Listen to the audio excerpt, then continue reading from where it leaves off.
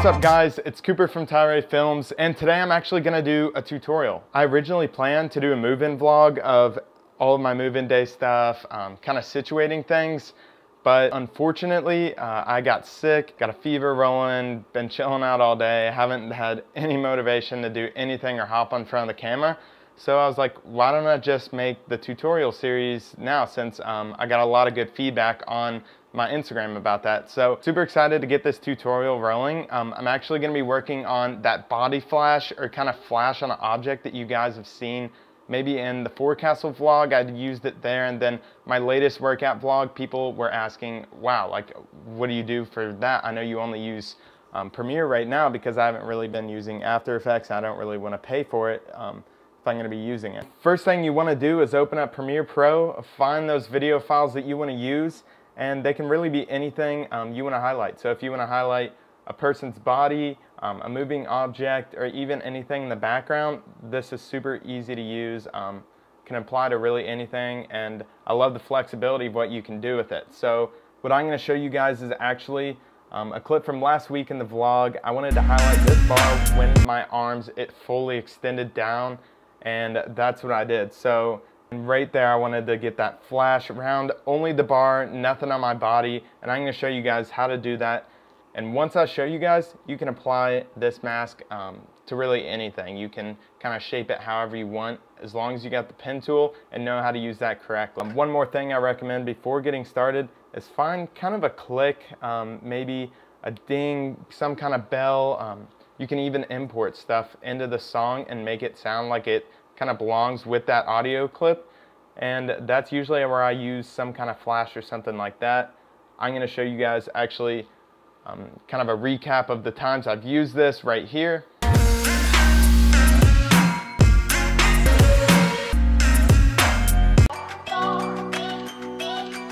And that's basically how it looks. It's pretty awesome in my opinion, and a lot of people are like, ugh, I don't have After Effects, I really can't even use this, I don't want to pay for this. Like, I know the struggle, I've been there, done that. Seriously, the video life is a struggle. Everything is literally like $1 million, I feel like. But you can do it in Premiere too. A lot of colleges actually offer the Creative Cloud. If you're a college student or even a high school student, you can get discounts. So Adobe makes it really easy to get some discounts with their software. But anyways, I'm going to hop right into this clip and show you guys how it's done. So first thing is making up where this is gonna ding. So I got it already on time, and what you want to do to start your mask is click on that top clip, head over to your editing, and scroll down to opacity, click the pen tool, and we'll get started. Forgot to mention to copy and drag up a clip and get this same thing right here.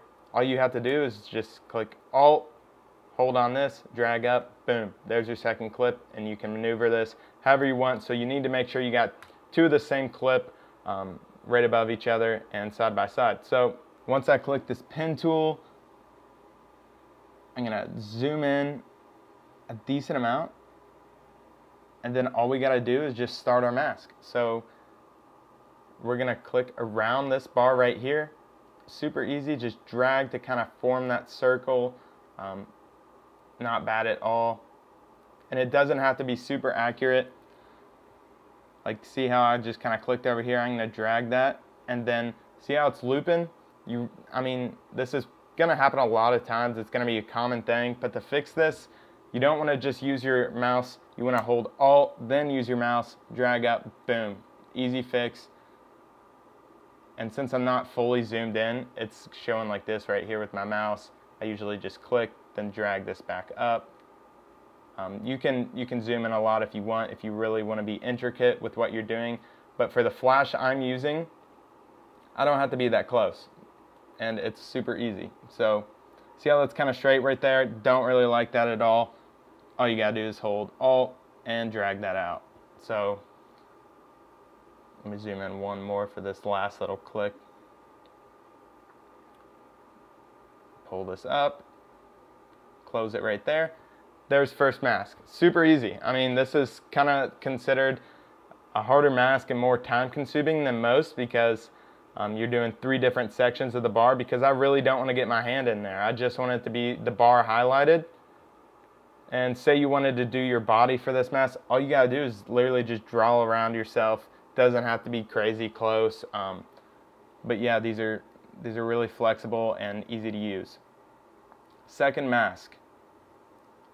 What I'm gonna do, scroll down. I want this middle part of the bar right here. Then we'll finish off with the third of this end, and all you gotta do is click the pen tool again, and voila, there's second mask. Boom. This one's cake. Drag all this, and there you go. I mean, super easy. You can do this on Premiere really easily. I know After Effects, you got all the rotoscoping and stuff, tracks your body, awesome. But you can't beat the old masking, I'll tell you that. So we're gonna draw around one more time. I'm gonna fast forward so you guys don't have to keep listening to me talking, and you're probably bored as shit right now.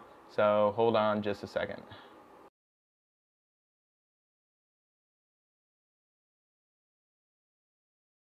Okay, so now that we have this layer cut out right here, we're all set to start applying the effects.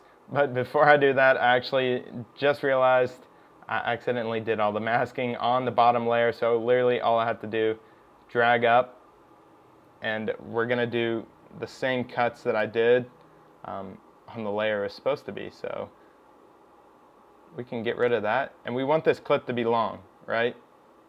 Because this is the bottom layer, this is the main footage, and this little block's going to be the effect. I just had it totally reversed. So what you're going to want to do now is click on that top little block, and then head over to Effects, and then drop that invert effect on that block right there, and you're going to see that little bit of flash on the bar. So I typically like to change up this flash just a little bit. I know the white looks actually pretty cool, but I like to throw a little bit of different design in there. And what you do is just head right over to that effect, click down on that bar, and you can change it to any color. So red, green, blue, anything like that. But my favorite is that HLS right there. Just a cool, clean effect. A lot of different inverting going on there. Kind of a mix of things that don't really know exactly what it is, but it's super cool. So I hope you guys found this tutorial helpful. I love this effect. I think it's freaking awesome. Use it all the time, and I hope you guys will too. And I hope you found this tutorial super helpful on how to learn this different effect. It's really easy to use, a lot of flexibility with it, objects, people, just different things you can manipulate. And I like to use it a lot for music videos as well. Just kind of goes on with that trippy little vibe. But I'll be coming out with more tutorials in the future based on Premiere Pro. Hope you guys found it helpful. After Effects tutorials may be coming in the future. Just depends on kind of my progress with all the software. It's really tough to learn. So that is all I have for you guys. Stay tuned. Drop some ideas, tutorials, stuff like that down in the comments, or hit me up on IG. That's where I got the idea for this video. And I'm excited to make more tutorials in the future. See ya.